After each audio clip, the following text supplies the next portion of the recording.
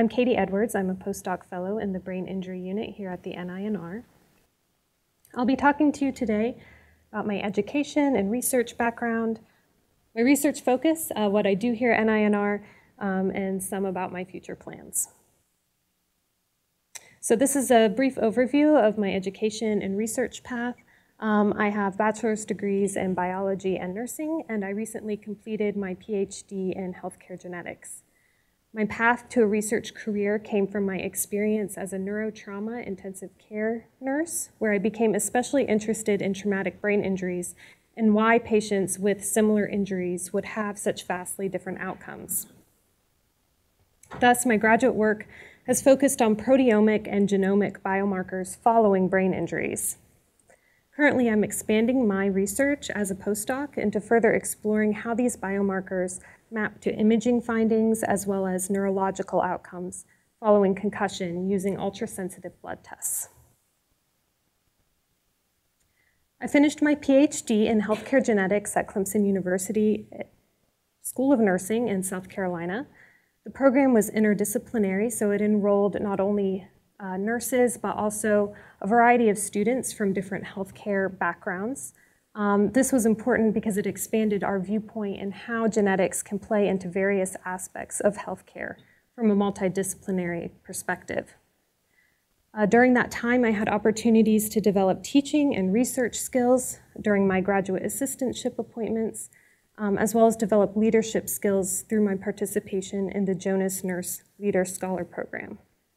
One of my favorite aspects of the program was the lab, in which I worked with cell culture models of breast cancer and built on skills learned during my biology degree. My lab and research assistant positions focused on genetic variations in breast cancer and was valuable for me to solidify my desire to pursue research. However, I could not forget the brain injury patients that I had cared for, and this drove my desire to pursue TBI research. Thus, I completed my 3 years of coursework at Clemson and then came to the NACNR to work in the Brain Injury Unit with Dr. Jessica Gill to complete my dissertation work through the Graduate Partnerships Program. During my experience in the GPP program, I focused on concussion, specifically in military populations. Concussion is a worldwide issue affecting all age groups, genders, and races. Every year, about 42 million people across the world suffer from a concussion. This is about 6 in every 1,000 people. Just a few months ago, the FDA approved the first blood-based screening tool for concussion. This is promising for continued research, yet despite this global health issue, there are still no FDA-approved therapies specific for concussion. More specifically, among members of the military, approximately 1 out of every 5 individuals serving overseas since 2000 has experienced a concussion. The vast majority of these concussions are caused by blast exposures. Sources of blast exposures can include improvised explosive devices, also called IEDs, rocket-propelled grenades, hand grenades, aircraft explosives, bombs, missiles, and cannons. In total, over 312 individuals worldwide have experienced a concussion during military service.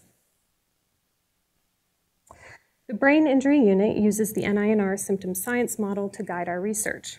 Our lab focuses on biomarkers of traumatic brain injury, including gene expression, microRNA, proteins such as inflammatory cytokines, and neuronal-specific proteins such as amyloid precursor protein and tau, which are also associated with Alzheimer's disease.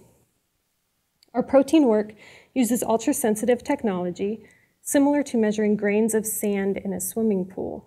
This allows us to detect even slight changes in protein concentrations. Specifically, my dissertation focused on peripheral biomarkers of inflammation following blast exposure in military populations, which I will briefly cover the results in the next couple of slides. These were the 2 major aims of my dissertation work. I looked at 2 different populations. The first population was a military training environment in which I looked at gene expression, and the second was a combat environment in which I looked at cytokine changes. The second population was a deployed military cohort in which we observed significantly elevated levels of the inflammatory protein IL-6 in the first 24 hours of blast exposures. For the gene expression study, we found dysregulated gene expression, including the structure, function, and development pathways shown here on the slide. And we'll look closer at this pathway on the next slide. This shows findings after blast exposure of altered gene expression, some of which are related to inflammatory pathways, and ultimately levels of cytokine expression. So I'm going to focus on the 3 genes in the middle of this pathway, TRP12, NAE1, and AKT1, on the next slide. These genes relate to the inflammatory response. First, genes related to ubiquitination were increased in activity. Protein ubiquitination initiates the removal of oxidized or misfolded proteins following injury, and its processes protect neurons from reactive oxidative species that accumulate following injuries, such as blast exposure, which has been seen in preclinical models as well. One of these genes that was upregulated was TRP12, which encodes for a protein that tags other proteins for destruction. These findings support previous findings of increased UCHL1 following repeated low blast exposure. A downregulated gene was NAE1, which is a protein associated with the nucleation pathway, which is similar to ubiquitination. Nucleation is also a critical regulator of dendritic spine development, which sends, receives, and stores neurotransmitters in the brain.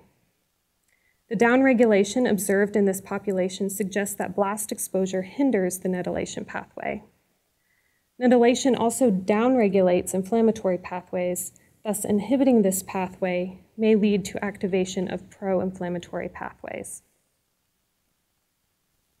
Finally, AKT1 is a hub in this network that includes about 14 connections and is known to regulate a vast number of cellular processes, including the inflammatory response.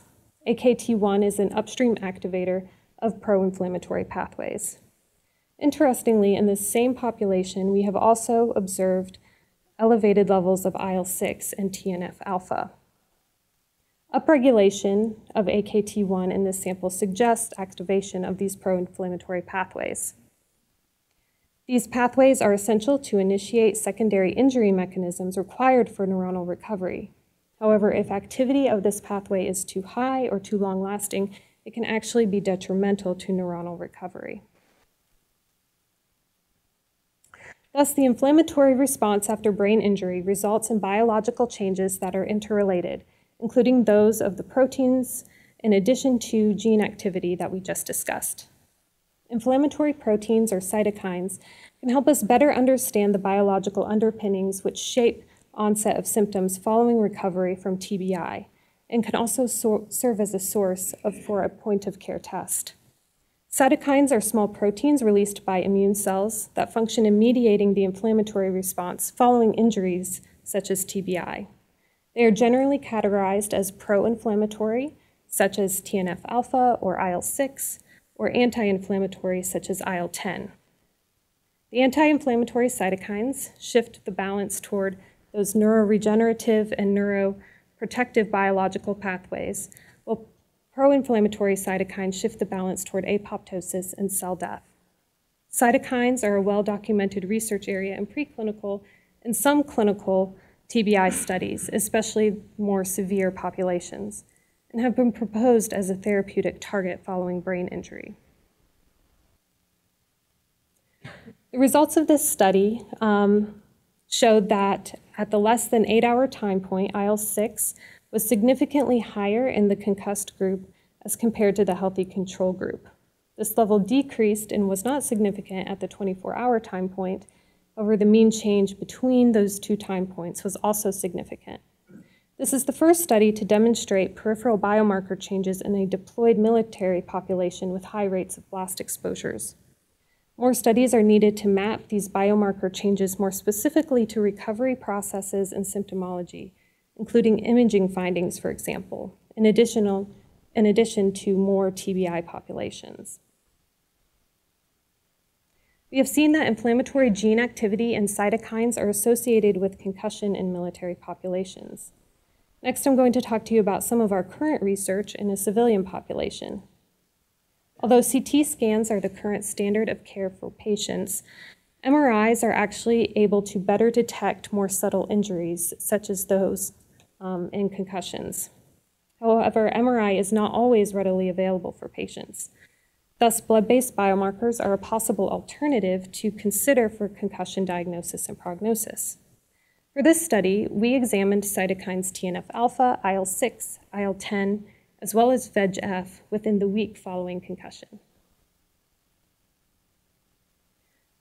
This population consisted of over 340 men and women ages 18 to 96.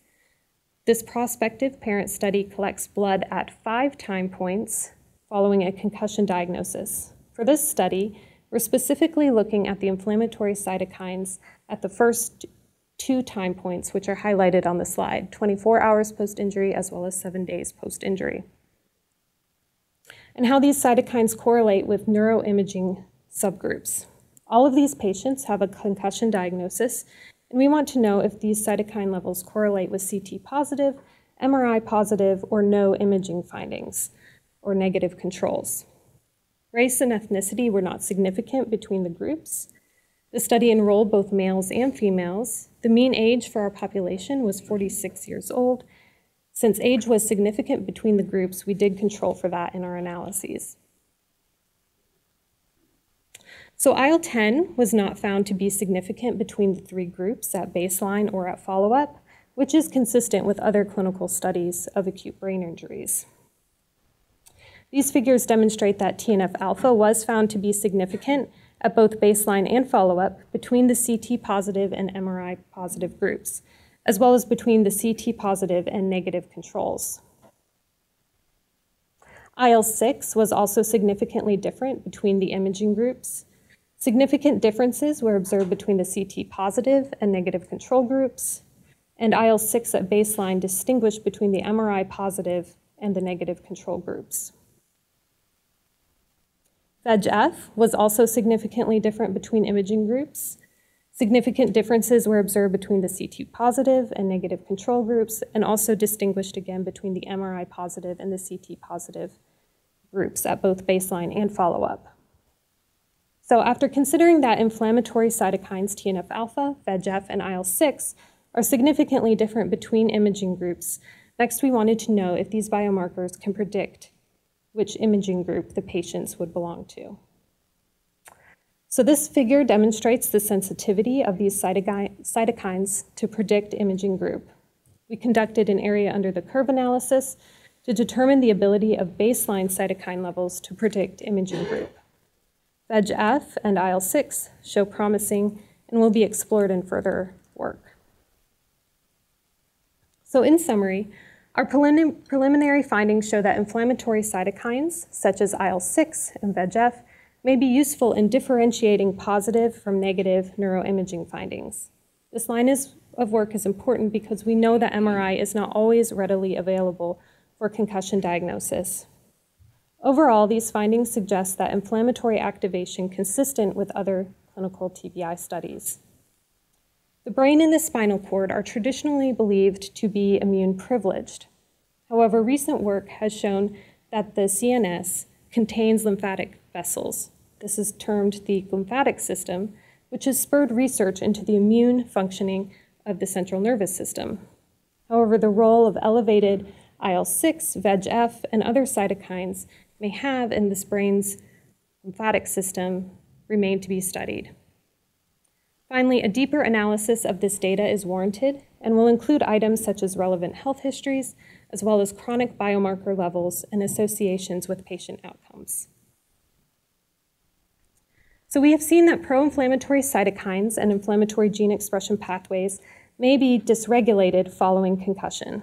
My postdoc will further explore the relationships of these biomarkers to post-concussive neurologic conditions and symptomology, specifically in populations such as military veterans. This is important because we know that approximately 10% of those with concussion will go on to experience post-concussive symptoms, including those summarized on this slide.